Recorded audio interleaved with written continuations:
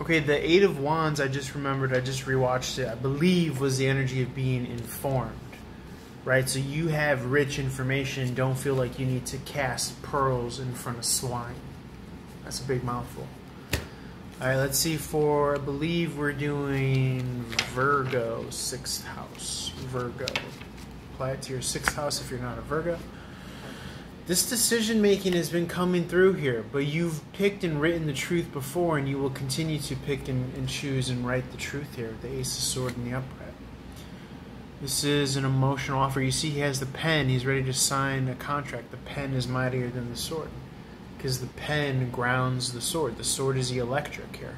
So you think the thought, and you ground it, you manifest it, right? And that's what you're doing with the Virgo full moon at the beginning of March.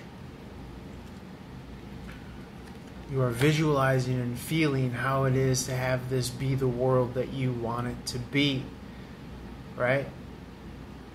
Place of your dreams, world peace, everything paid and taken care of, all that good stuff.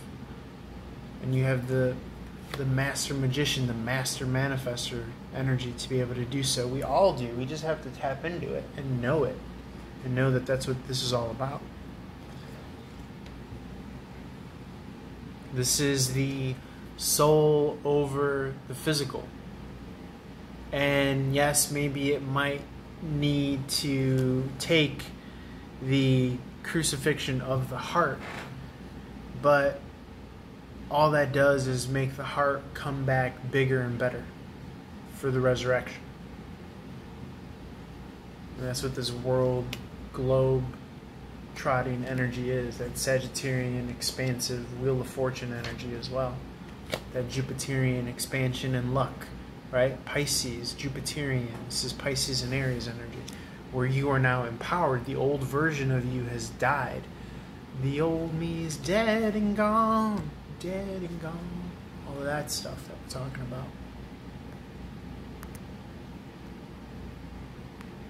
Okay. Anything else here? So now you are empowered because you have your full magnetic authority. That's what the wand is. That's what the club is. The club is the wand, right? You are the leader of the club house, and you get to sign who's a part of it. And you ain't want to be a part of anyone else's stinking old clubhouse. You got your own clubhouse that you're starting, right? Two of Wands, and you advance and you add and you make the rules and you claim the territory, right? You are the captain of the ship. You are the leader of the ship. You are the emotional leader, King of Heart in the upright.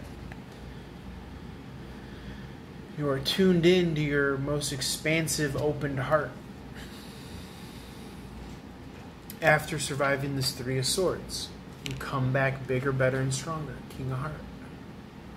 With the knowledge that the sword is the electrical thought. That's why the sword is going into the heart, or into the mind now.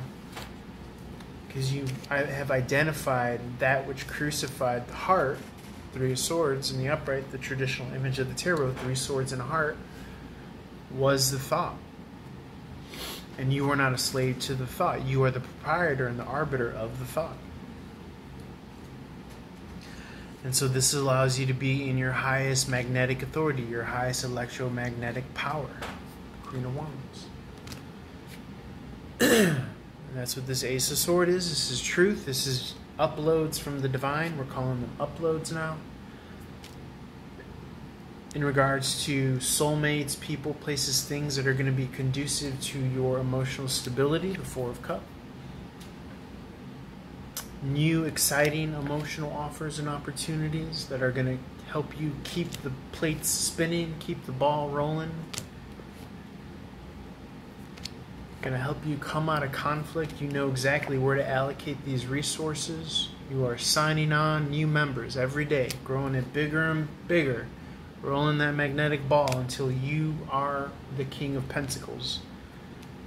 But you embody it first before you see the physical follow.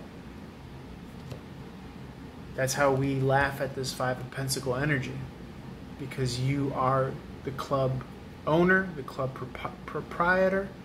You are not on the outs anymore. You are on the in, and that's what this whole spiritual realization, revelation is that you are on the inside. They are on the outside.